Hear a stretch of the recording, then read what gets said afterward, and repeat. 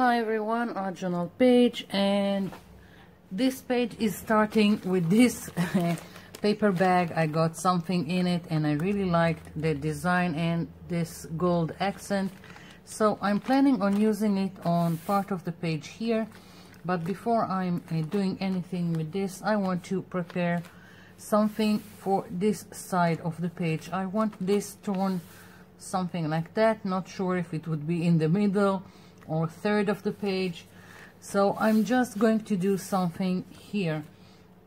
I'm going to start by stenciling, and I've got this yellow gold acrylic paint by Deco Art, which I'm going to put some here,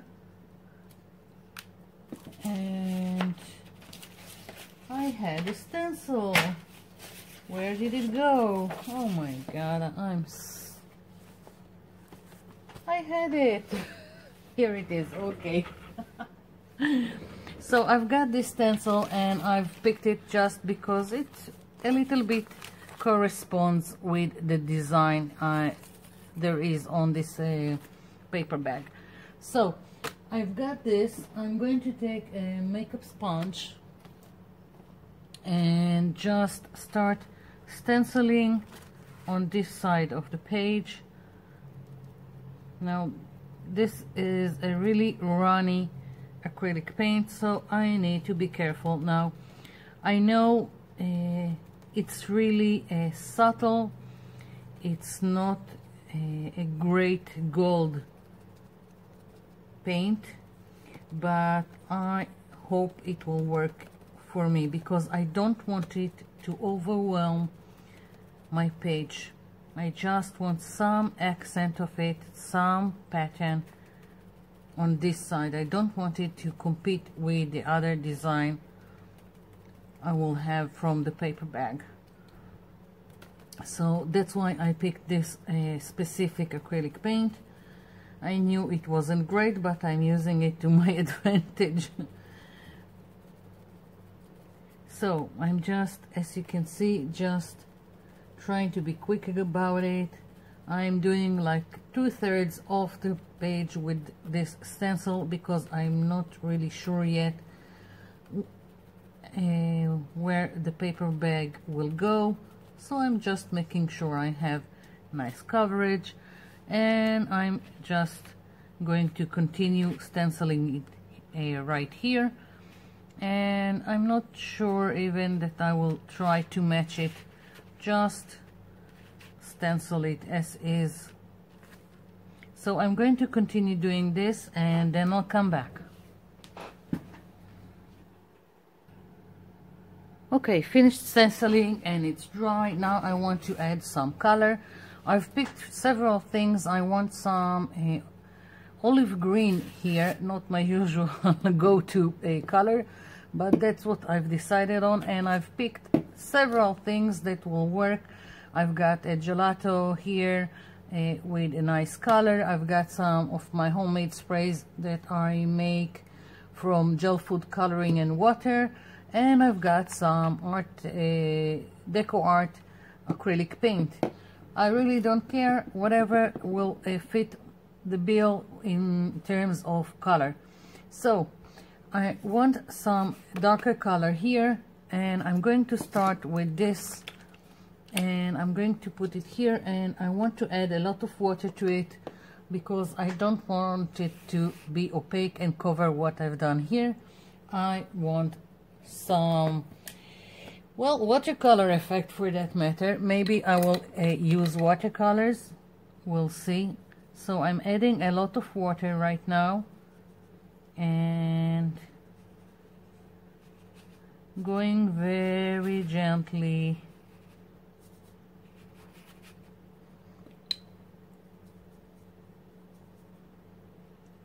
Like so.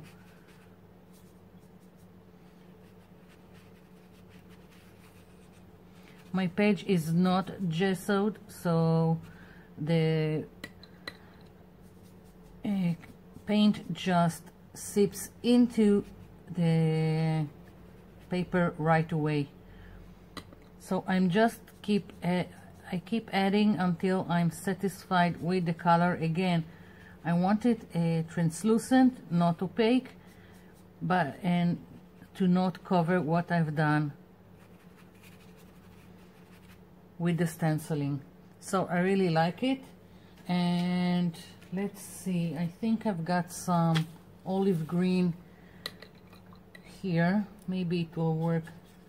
I don't know. No, don't like it. Let's see. Maybe here. Just dipping in. Okay, that's better. I wanted this part to be darker. Maybe I will add more color when I'm finished. I wanted it to go from darker to lighter. We'll see what happens.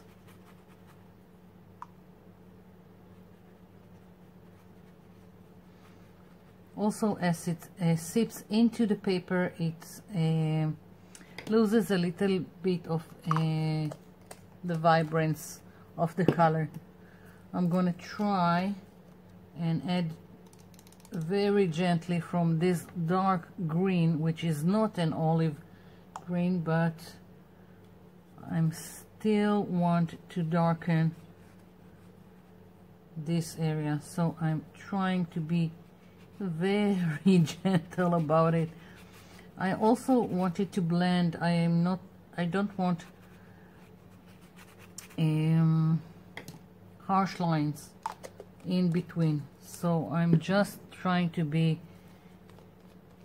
quick about it so I can blend them together before they are settling completely into the paper.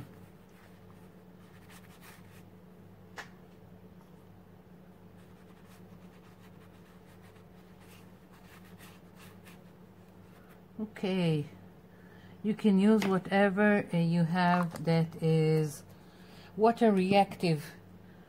So let's see, maybe we'll use this gelato. So I'm putting it here, and again I'm going to activate it with water.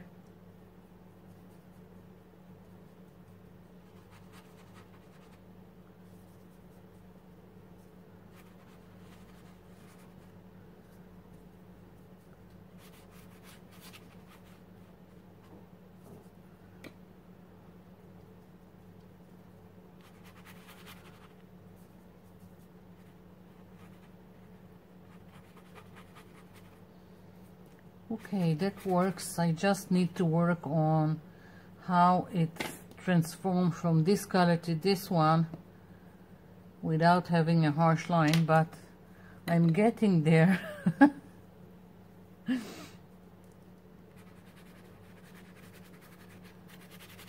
So I'm overlapping in the hopes that I will have nice blending in between.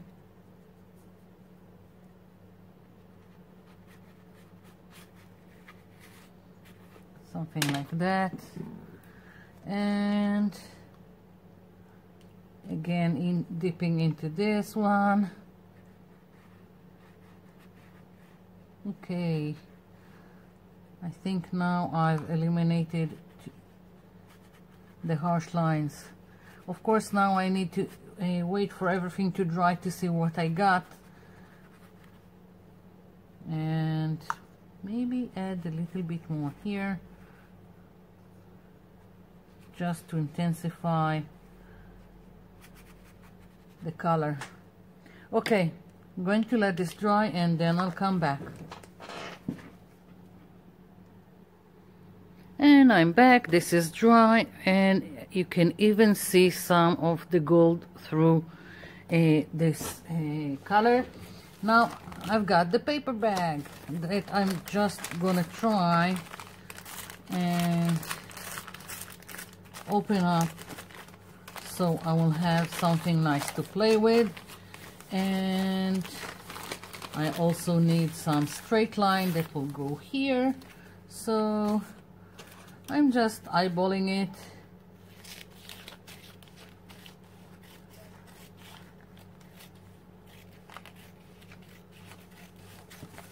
Okay, now scrunching it up. I want wrinkle. I want texture. Of course, you don't have to do something like that if you don't like. And let's see. Okay, so basically I want to glue it here, and I want to tear this paper, and I don't want it to be a straight line, and I don't want it to be in the middle. I don't really like symmetrical stuff usually, so I'm going to go. It doesn't tear very well. Okay, now it's better. A little bit.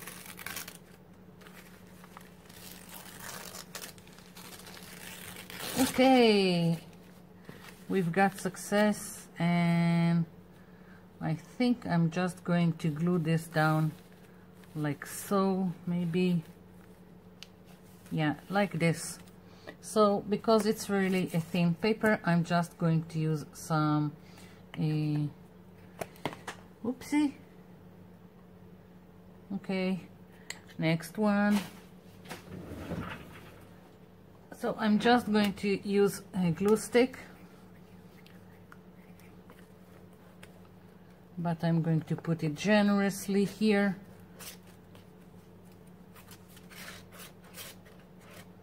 Okay.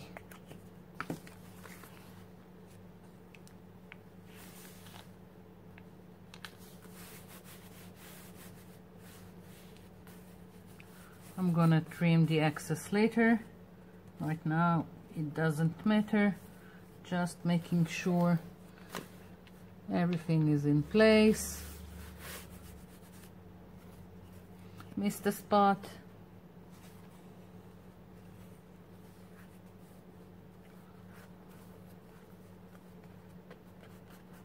Okay, we've got it.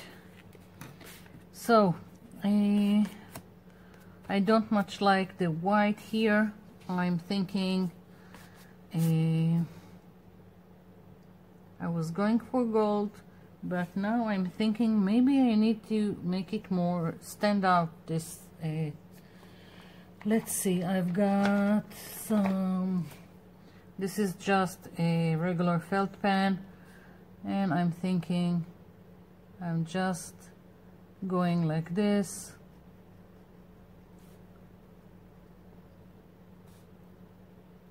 And in several places I still have glue, so I am famous for ruining all kinds of markers when I'm not a patient with glue and paint.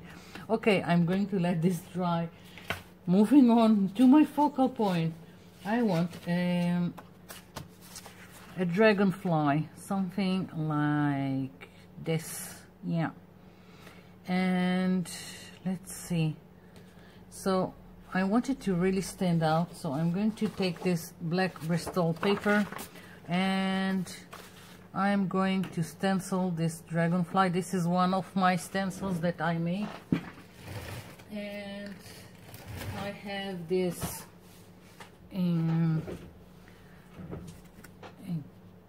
olive green metallic paint that I'm going to use for stenciling. And where did I put my palette? Whatever, I'm going to put it here. Going with the flow.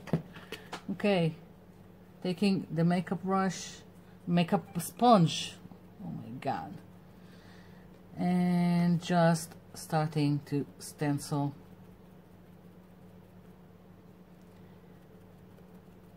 I will probably need 2 layers to make it pop on the black.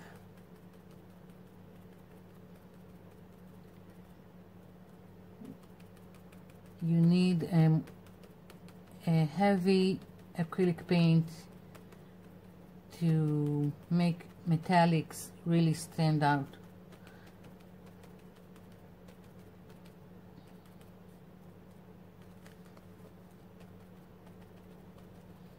I'm just going over areas that need more paint and trying not to let it bleed underneath, but because it's on black I can always fix it with a permanent black marker when it's dry, so I'm not really concerned about it.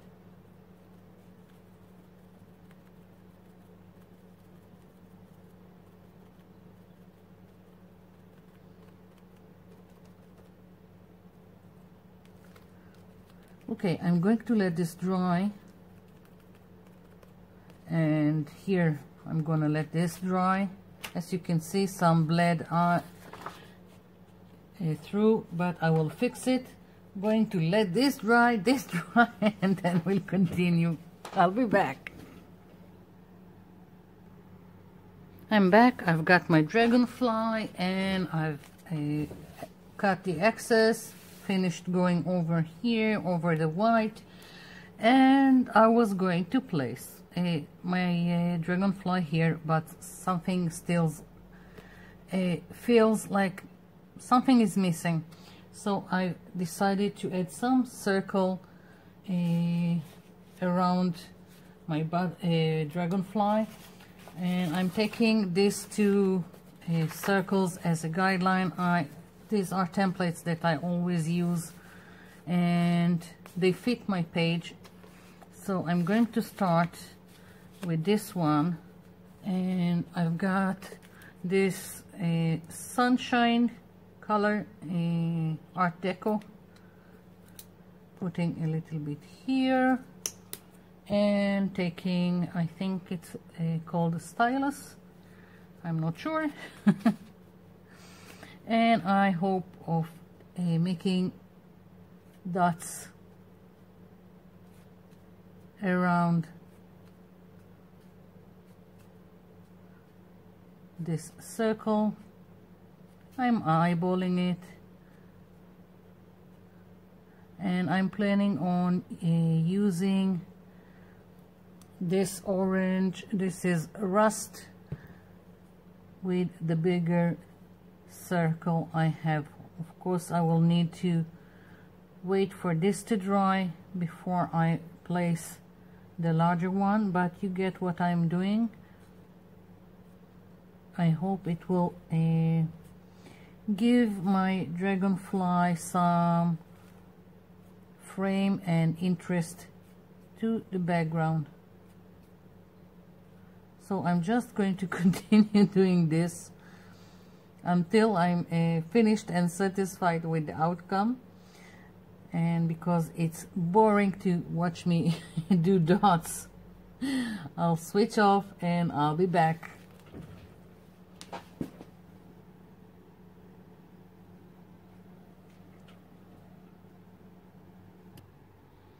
Okay, so I finished with the yellow dots, moved on to the orange dots, and I haven't used the other circle. I just eyeballed it and placed the dot in between two yellow ones, and now I've taken the leftover dark olive green paint I have here, and again I'm just eyeballing it and putting dots in between and a little bit far outside the orange dots, just to tie everything in. And once this is finished, I'm just going to glue the dragonfly and call it a day. We'll see. Of course, once it's finished, I can decide that it's not finished and then add something more. We'll see. So I'm going to continue with this dots, and I'll be back.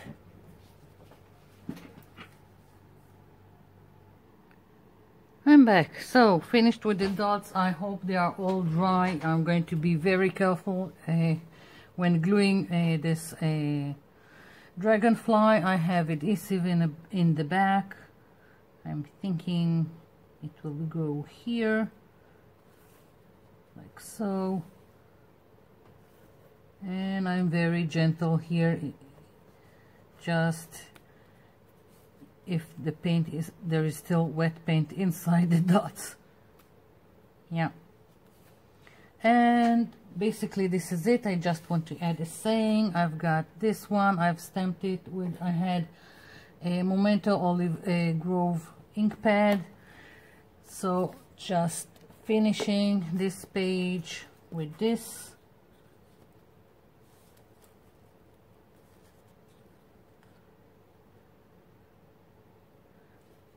Here we go. So life is a journey. What we should care about is not where it's headed, but what we see and how we feel.